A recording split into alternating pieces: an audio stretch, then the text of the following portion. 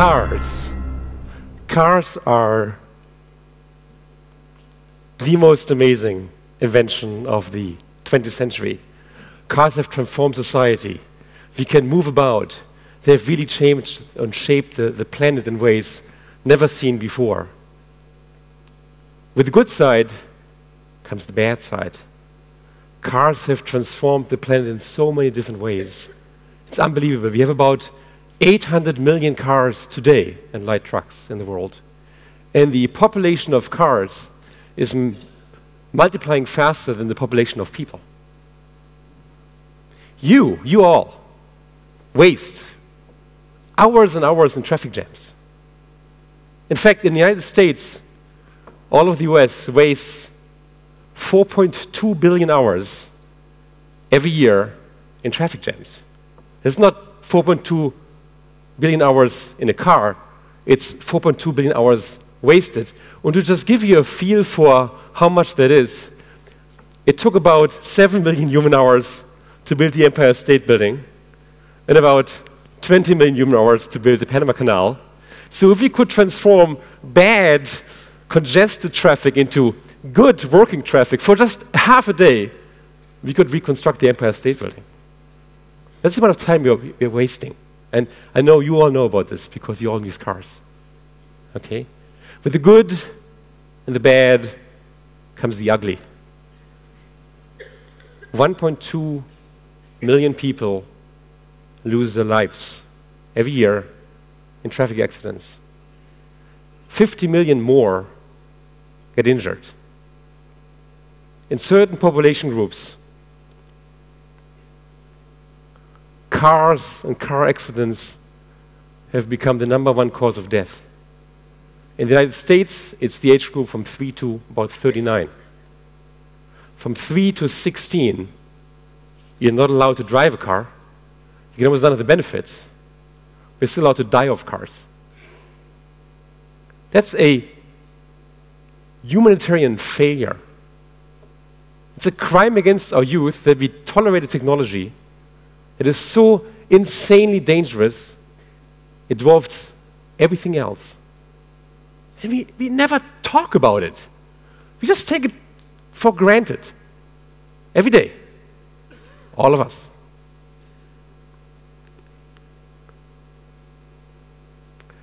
That's how I feel. I feel the pain. I'm an innovator. Innovators are fundamentally unhappy people.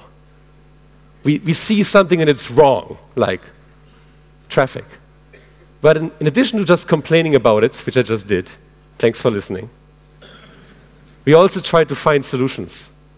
So the core of innovation is to find solutions, even if the solutions depart from anything we've seen before.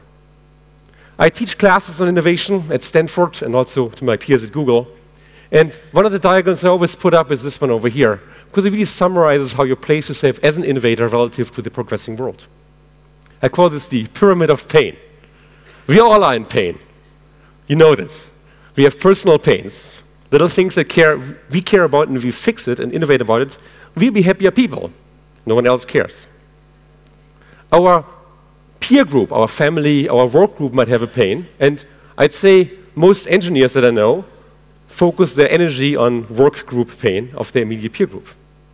There's a small number of them understand it's much smarter to go for pain that affects the entire organization. And those are the guys you promote. They get all the degrees and honors and raises in your company because they fix something of importance that matters to the entire company. Where I think we should focus is the pain that affects the world. There's 7 billion people right now. Almost all of them, one way or another, use cars. So every hour I invest trying to fix the car problem, I spend that hour about 5 billion times as efficiently than I fix my own personal problem. Second part to innovation is it's actually really simple. And here's my diagram for this. Listen, decide, do. As an innovator, if you follow this recipe, this is the slide that summarizes my entire life, turns out. If you follow this recipe, it's actually really easy to be innovative, which is, it comes in 3 phases, and you have to mark these phases as distinct and know which phase you're in, and never flip back to the previous phase. Okay, so listen means you study a problem, and I'll show you examples in a second. Decide means you make a decision, and do is you execute a decision. Okay? So I'll give you 3 examples. The final one will involve all of you in this specific loop. Back in 2003, the US government, DARPA, invented the DARPA Grand Challenge.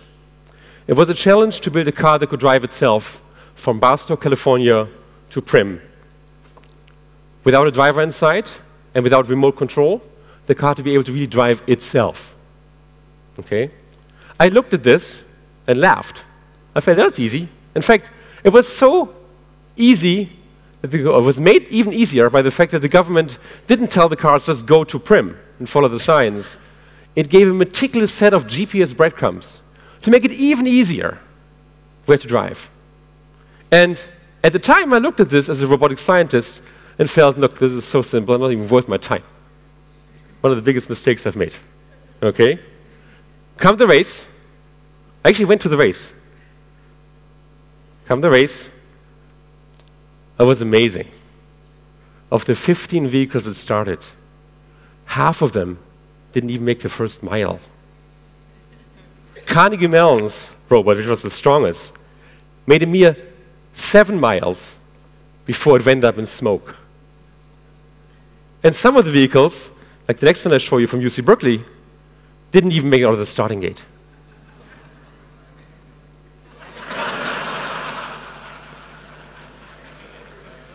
So I saw this, and I said, maybe I'm wrong. Maybe I should listen more carefully. Maybe that's actually a hard problem. So I decided, and I made a singular decision to spend my next year on solving the challenge. And I did nothing else at this point. I canceled my classes, I disappeared into the desert, and I started this specific group of students in a specific class for that purpose to build the first robotic self-driving car that could drive 140 miles as opposed to just 7 miles. We outfitted a vehicle with a Volkswagen with all kinds of sensors and computers and interfaces. Here's a little depiction of how the sensor data looks like. These are laser data acquired by so-called laser rangefinders that build a 3D point cloud of this surrounding environment. And it worked really well on Stanford's campus. This is a first test that took place on the roof of the Metal Garage. We had these emulated desert obstacles, also known as paper boxes, and our car drove around very accurately. You might be surprised to find that there's a place at Stanford that has no cars parked there. The truth is, when we started our research, there were lots of people parking there. And every time someone came by and asked what we're doing, we told them. So after a short time, we had the space for ourselves. In the desert, things were daunting, frustrating. Our cars would go at a snail pace, and the slightest deviation, obstacle different from a card box, would trip it off. And we would find our vehicle in situations like the one I'll show in a second, where it would get stuck in mud and drive off the road uncontrollably. How wrong had I been thinking this was an easy problem? And we weren't the only ones. Our friends from Carnegie Mellon flipped their vehicle, and our friends from UC Berkeley experienced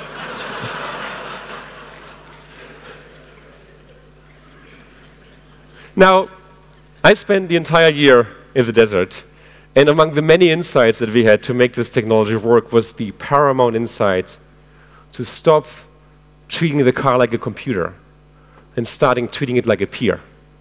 By which I mean, instead of writing code at night and codifying every single contingency that might occur, we would take it out for a spin in the morning. First, it would watch us and emulate our driving style as a way to become more competent, just the way you teach a student how to drive. And eventually, we enabled it to train itself. We gave it the ability to perceive during the race and learn new things. In this video, it would use this laser to find drivable terrain at a short range and 10 times a second sharpen its brain to understand how to find similar-looking terrain at longer range, thereby allowing it to move faster than the range of its laser would otherwise permit it. The race itself took place about 5 years ago, as Walter mentioned, and it was a historical, mind-changing event to all of us who participated. The cars went out in the morning on a 130-mile course.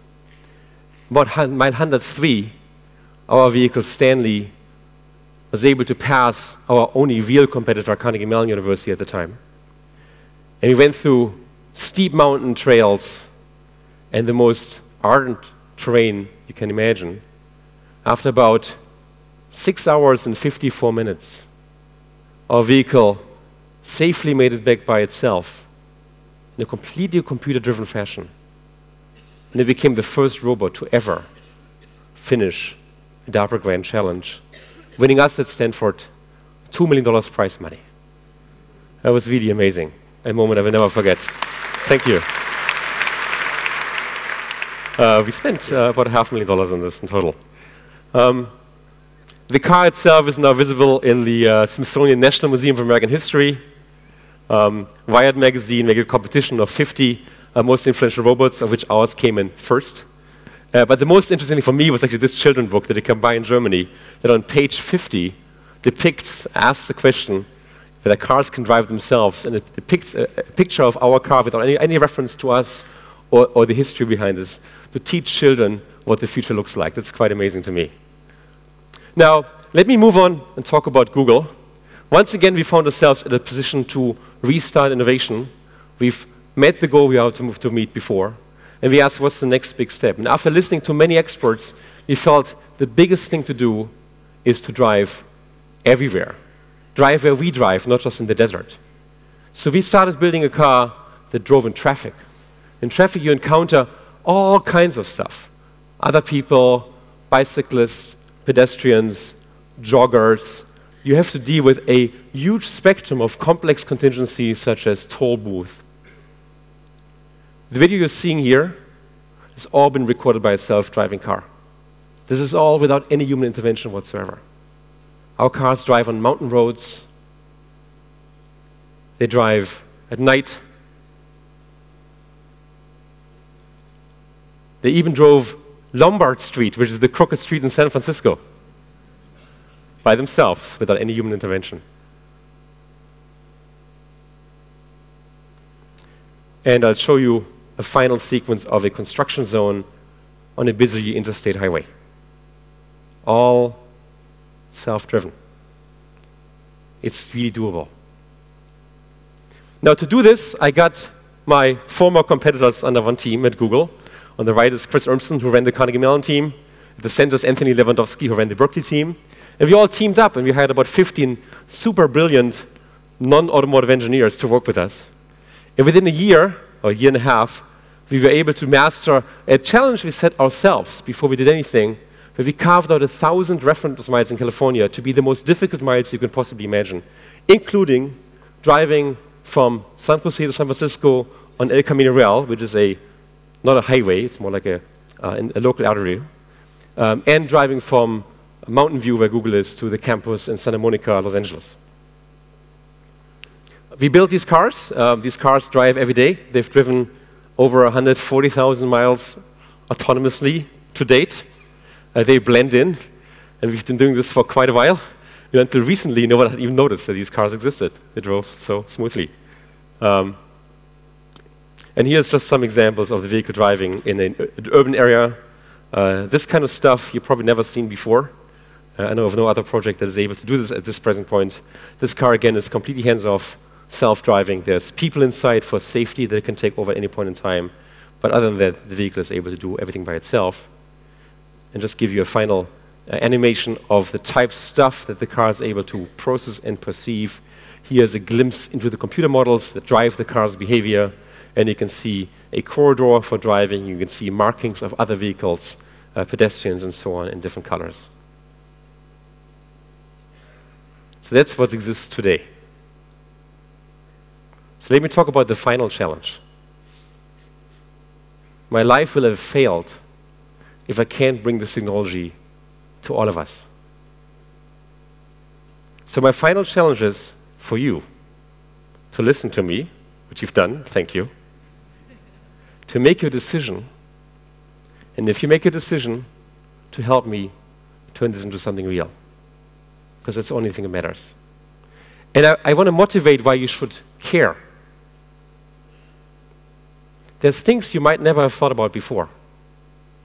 Did you, for example, know that almost all of congestion has nothing to do how many cars there are and how many miles we drive? It is all to do with how we use our real estate, our highways. I can prove it to you. This is a highway at peak capacity when it has the highest throughput.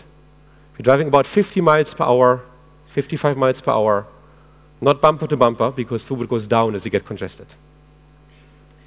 If you take a highway like this and start counting what surface area of the highway is actually occupied by cars and what is still available in between, you'll find that about 92% or more is the space between cars. And only 8% is occupied. That means the way we drive and operate highways today leaves 92% of the roadway unutilized. Think about that. What if we could have these cars drive a little bit closer together to bring it up to 16% occupancy, still 84% empty? You would double the capacity of the highway system.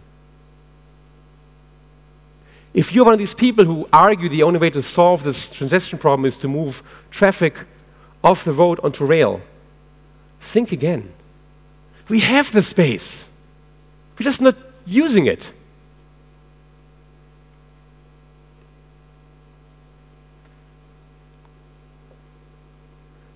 Do you know we have 800 million cars? Who here has a car? Everybody. What are your cars doing right now? Do you know of these 800 million cars, on average 96% are parked and have their engine off? Do you know that we built enormous infrastructure to deal with this massive problem of cars just sitting there? There are cities are horribly looking, full of parked cars. What if you, when you drove to work, would never park your car? You just say, goodbye, and it went home, and it picks up your spouse. Wouldn't that be amazing? It's completely conceivable to cut the number of cars in half without any reduction in quality of life for us. In fact, an improvement of quality of life for us, but just enabling the most basic of all car-sharing ideas. And finally, did you know that all human accidents are caused by the same thing? Human neglect. It's lack of attention, lack of skill. This is real. Let me just show you the next one. I guess I'm out of time.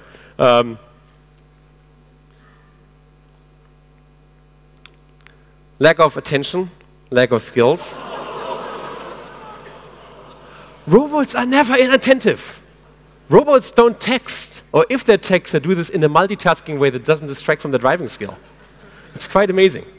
So I think we can really reduce traffic accident by 90% down to a tenth what it is today. We can reduce wasted commute time by 90%. We can reduce energy waste by 90%. And we can reduce the number of cars by 90%, but just moving a step forward. So my question, my challenge to all of you is, think about this.